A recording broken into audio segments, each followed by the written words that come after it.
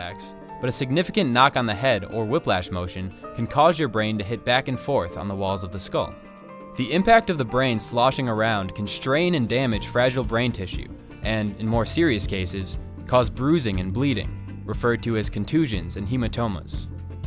Of course, this damage may not always be apparent since it's not outwardly visible.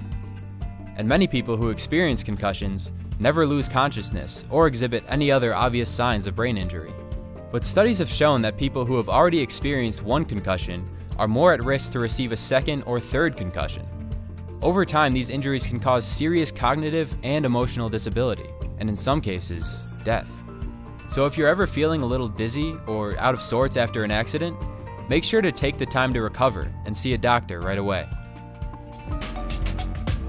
With repeated impacts to the head, the brain inside the skull ricochets back and forth. It goes forward, accelerates and decelerates, but it also goes rotationally. And that causes the brain inside the skull to actually elongate and stretch. And that stretching puts a lot of physical force on the individual nerve cells, especially the neurons and the axons. And that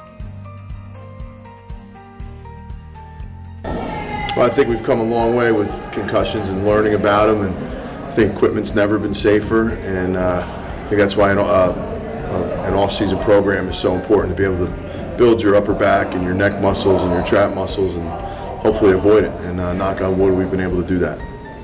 Concussion wasn't something we ever really thought much about. And certainly over the last 5 years or so, as both a player and a coach, it's something we really have to be aware of. It was pretty typical that you banged your head and you said, hey, tap it out, let's go, let's get back on the field, and you can't do that anymore. And so as a coach, I was very aware that when someone hit their head, or even if they just had a big collision, that one of the things you were are now very concerned about is concussion symptoms. You know, taking a look, making sure they're not nauseous, making sure their eyes are okay, calling a trainer in just to check them out before we put them back on the field. And I do think medical doctors are very cautious that if there's even a slight chance that it is a concussion, they'll have kids sit it out and just kind of wait and see that everything's okay. I wear custom mouth guards for soccer and baseball because they've been proven to help prevent getting a concussion, and I think most athletes should wear a mouth guard because a lot of people are kind of uneducated about the effects of what a concussion can do to you later down the road. And I would know because I was out of school for 2 months and 3 months, and it's a tough road back.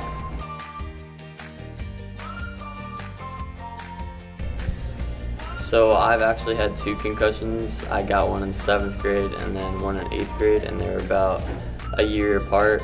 And the first one, I was at a tournament in Virginia Beach for soccer, and it was raining out and I slipped, and then a player from the other team ran by and kneed me in the head, and I ended up getting a concussion, but I was only out of the game for like 5 minutes, and then I went back in and played the rest of the game.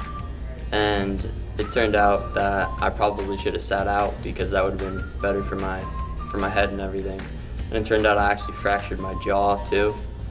So I think when you're talking about prevention and all the coaches knowing all the signs and symptoms, that education is the biggest thing, because I probably shouldn't have re-entered the game after getting hit like that. So I'm pretty sure I was in 7th grade when I got a concussion, and I was climbing a rope, and the person who was holding it like turned their head and moved, so the rope pulled out and like I fell on my head. And I got a concussion. I remember like seeing all these, like literally seeing stars, like that's actually a thing. And mine wasn't as severe as like some other cases of concussions are, but I think it took me maybe like a week and a half, 2 weeks to recover, and it was not a fun time. So that's my concussion story.